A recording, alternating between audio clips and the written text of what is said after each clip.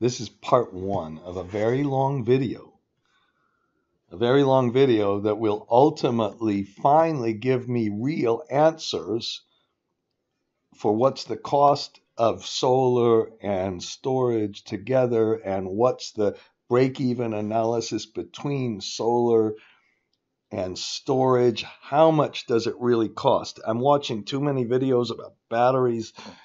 Well, not that many, about batteries being the answer to everything, and maybe, absolutely, of course. If you saw me right now, I'm throwing my hands around and I'm doing kind of idiotic things. But we're going to, at the end of the day, for once, I'm going to get an answer instead of just a bunch of BS with some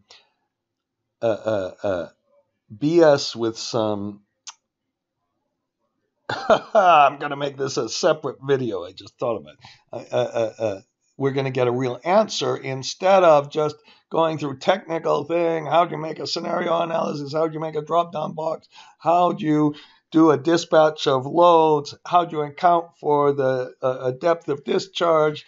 How do you account for different patterns of load? Now, what I've done is made scenarios where I put, using normal distributions and other things, different kind of loads, and I can take a load that looks kind of like this, flat, off peak, and in the first, the next video, I talk about how to make these things, and then I use an index function, and you don't care about an index function, maybe to show you how you get the different patterns. So if you want to study these, of course, go into the next videos. I find it really interesting. And then we take that load, and my suggestion was to make it really, really simple. Just make 24 hours. Don't go crazy with month by month or year by year. Just get the answer for 24 hours, which is totally wrong. Because if you have 3 cloudy days, you've got to get a big battery if you want to really not avoid any kind of usage, and you got to get a really big solar. But part of this analysis is being able to go through and figure out how much power is inside a battery, and make sure that after a day, we're just charging it for a day, and we're just evaluating with different loads. So this is how much of a battery do we need compared to fill up that load. And then the next thing I do is also go through hour by hour solar, and I use Malaysia, but it doesn't matter. And for the hour by hour solar, I demonstrate how we can use different solar days and see what happens to our solar pattern. And if we have different, and I compute different capacity factors for the day. This is for different years and different months. Whoops. Oh, this is different days in the month, excuse me. And this is different years. Okay. And it wasn't for different years. That doesn't matter. They're different shapes. I put the shape of the solar power here, and then I'm going to, instead of, I've gone through this and spend a whole lot of time with my friend Max on this, and I go through this, and I try to say, look, what's our total capital expenditure for alternatives? And we start with just solar, just a battery, because each of these has different lifetimes, different degradations, different tax treatments, perhaps. Each of these has a different, that results in a different carrying charge and a different adjusted operating cost. So we get some data, we throw it into our really detailed LCOE calculator, and then we get the result. And now let's talk about the results. Okay, and you can see that in the this is the first video. There's a second one that goes through all the analysis of loads and storage balances, And then there's a third video that says, let's make some sensitivity analysis, which I think is so absolutely essential. We'll make some sensitivity analysis, which is really the reason to make models. And then we'll and then we'll get from our detailed, and I go crazy with coloring where things come in from and where they go out from, and different sheets, different colors, blah. And let's talk about the results. Finally, so let's start with a perfectly flat load, okay? And if we have a perfectly flat load, we could then, the way I set this up is we could do a few things. We could put all thermal. We could put a solar project in just to meet that flat load. Using this load. Now, when I change this, you can see how the solar load is changing. If we get a solar capacity factor of 24% after a performance ratio and adjusted for the standard testing condition, so we have to understand how solar works for this as well, then we would need, in order to meet that flat load, which is 1,000 megawatts over the whole day with 1,000 divided by 12, or this much for hour by hour, we would need this much battery power, kilowatt hours, and this is without considering the depth of discharge. And then we would get some, if we add these two together, we get some from charging the battery and some from discharging the battery. If we went to the thermal route, then we would have to pay some fuel costs, and we would have to put all of our thermal capacity in, and depending on what the price, in this case I use natural gas with a really low heat rate, we can get the price of natural gas, and then we get our capital costs, and then we do the big thing, which is to say, okay, for our solar plus battery, let's add these two together.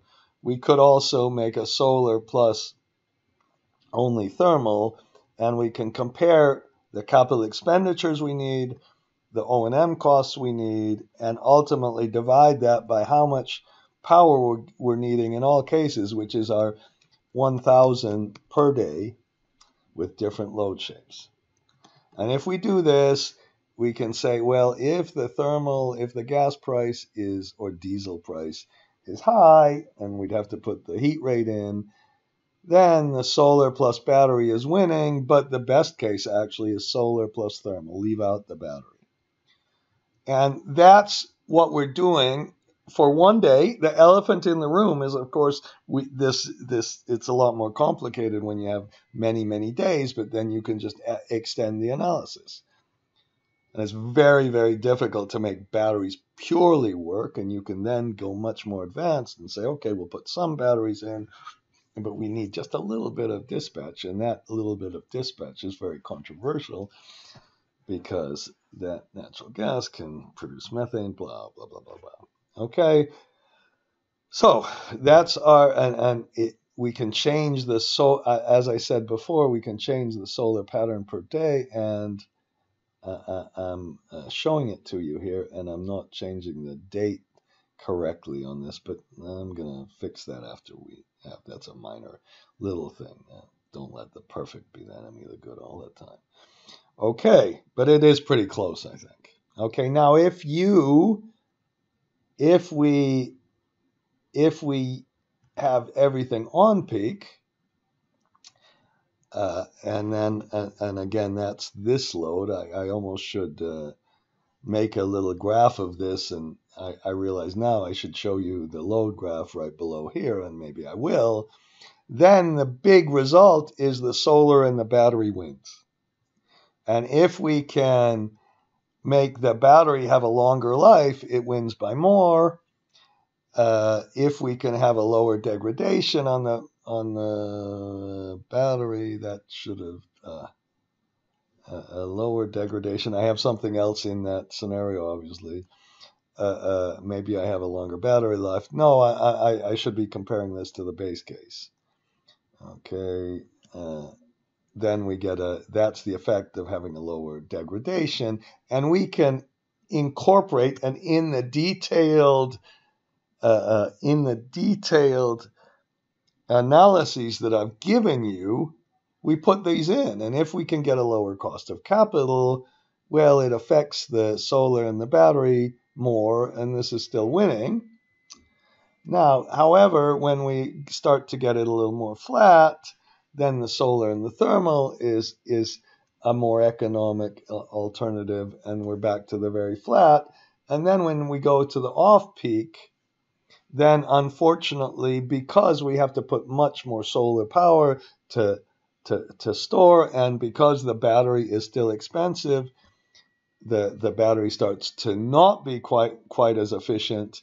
And then when we put round trip efficiency in, because we've got to get more solar power to store this, then it starts going up a lot. And if we put depth of discharge in, it goes up. And if we put both, then unfortunately it's not a good alternative. And if we go back to our shaped loads, well, it's kind of now about the same as the solar plus the thermal.